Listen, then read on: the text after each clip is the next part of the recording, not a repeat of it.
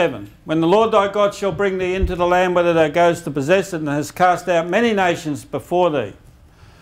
Now, what he did is cast them out and they all got back over to be the United Nations.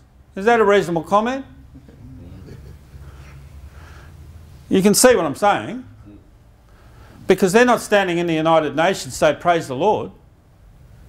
They're using trickery, theft and deception to achieve something that's not going to be pleasant. 7 nations greater and mightier than thou, and when the Lord thy God shall deliver them before thee. Is that about to happen? Because that's why he's exposing them. He's lifting the lid. I'm not doing this. Darren's not doing this. We're working as Christians. I'm a farmer. All of this, I was blank as no one's business. But when I got born again and then the Holy Spirit started to teach me, that's why I'm standing here today.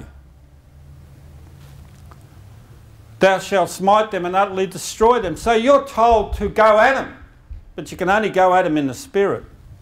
Thou shalt make no covenant with them, nor show mercy unto them, neither shall thou make marriages with them. Thy daughter thou shalt not give unto his son, nor his daughter shall thou take unto thy son, for they will turn away your son from following me, that they may serve other gods. So will the anger of the Lord be kindled against you and destroy thee suddenly. So suddenly you've got a problem.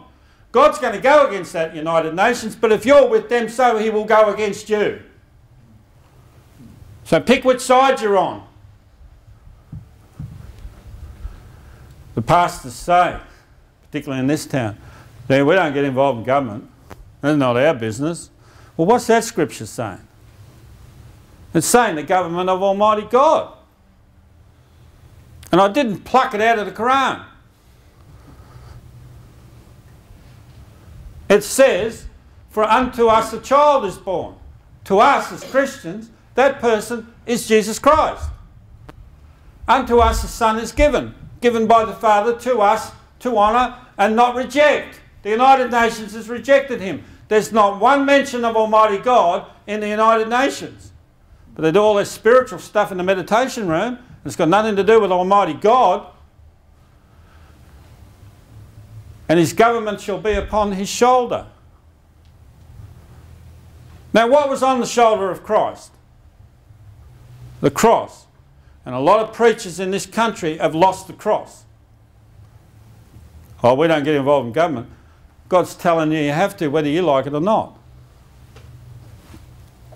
And his name shall be called Wonderful Counselor, the Mighty God, the Everlasting Father, the Prince of Peace. Of the increase of his government and peace there shall be no end. Upon the throne of David.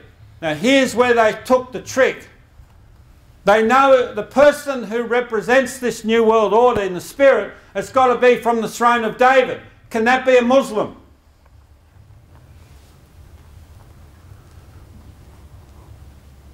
Why? Because no Muslim will admit to the throne of David. So we're looking at 2 players. Solomon, the son of David, or Christ, the son of David. Pick which one you want. One will take you into Freemasonry and to the New World Order. The other will take you to freedom and protection. Which one do you want? Christ. And here it says, and upon his kingdom to order it. Now here's where they get their perversion. The New World Order. They're taking it out of this scripture and perverting it. They're really good at that. They love trickery stuff. Can you see the glass move? Watch them. To establish it with judgment and justice. Now that's not the New World Order, judgment and justice, because you're not going to get any of that. But you're going to get it from God Almighty. Is Almighty God still in your Commonwealth Constitution? Yes. Are you going to let him take him out? No. No. Well, all you have to do is tick the Republic thing and he's gone.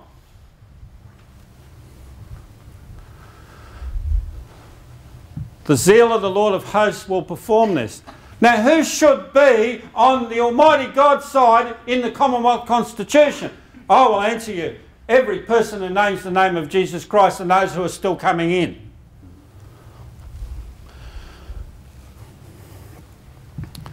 One nation under Almighty God. That's why one nation in Australia failed, because in its origin it was one nation under Pauline Hanson. She had actually, unknowing to her, trespassed on God's purpose. Ezekiel 37:22 says, "And I will make them one nation in the land." That's God's promise. Do you agree with that? Yes. Because it's the opposite of the United Nations. Upon the mountains of Israel, and one king shall be king to them all, and there shall be no more two nations, neither shall they be divided into two kingdoms any more at all. Now that's bigger than what we're showing here, but it's enough to show you that when one nation, Australia, trespassed into that title, they trespassed into God's purpose. And that's why it's dead as a doornail. If they alter it to one nation under Christ, watch it rise from the ashes. Is that a reasonable comment? Yes. Because the executive of one nation in Western Australia today is 4 people. 3 of those are Freemasons or involved in Freemasonry. Where's it going? To Dry Gulch Gully. Can they all get out? Yes. Of course they can. Because it's only a matter of saying, we give up Solomon, we're picking Christ. Because that's what's going to be the courtroom issue. One judge, he said to me, "Most assured, if we made it a trial of the issue, what would be the issue?" I said, "Do you want a Masonic government or a Christian government? Because I'm not giving my kids to you." That's a fair statement, isn't it? Yes. They can't bark because they know what I just said was true. Solomon, Pharaoh, Pharaoh's daughter and the nations. These are some scriptures relative to this. City of David, we're going back to there. And Solomon, 1 Kings 3 verse 1, "And Solomon made affinity with Pharaoh, king of Egypt, and took Pharaoh's daughter and brought her into the city of David." So can Jerusalem be clean while she's there in the spirit? I'll ask the question again.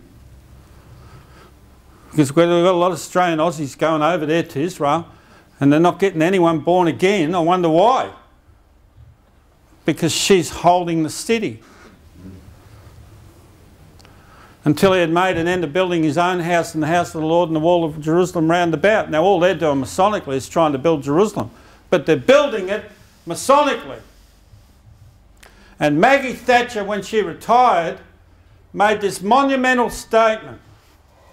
I saw it on TV. She resigned, she stood up and she walked away. This is a woman saying this. More strength than the men. And then she walked back to the podium. She said, "Before I leave, I have one statement to make. You cannot build Jerusalem in Brussels." Solomon and the nations, 1 Kings 11. "But King Solomon loved many strange women, together with the daughter of Pharaoh, women of the Moabites, Ammonites, Edomites, Sidonites and Hittites, of the nations." So the spirit of Solomon in Freemasonry is putting these nations into purpose to get them into unity to attack us. Are we ready for this attack? Are we ready for this attack? Yes. Not really. Hallelujah! Let me rephrase the question. Are you getting ready for this attack? Yes. Of the nations concerning which the Lord said unto the children of Israel, "You shall not go into them, neither shall they come in unto you. For surely they will take away your heart after their gods." Solomon clave unto these in love. Wrong way. 1 Kings 7, "And his house where he dwelt had another court within the porch, which was of the like work. Solomon made also a house for Pharaoh's daughter." Now remember, this is the one that Moses said, "Hey, I'm out of here." I was travelling back, from a small digression. I was travelling back from England one time when I had to do a couple of hours stopover in Manila. Myself and a farmer from Kyabram are sitting in the foyer of the hotel waiting a couple of hours to get to the next flight. When I said to him, "What is a farmer from Australia going to England for on his own? You will be on Masonic business, are you?" And he said, "I am." I said, "Let me tell you a little funny story.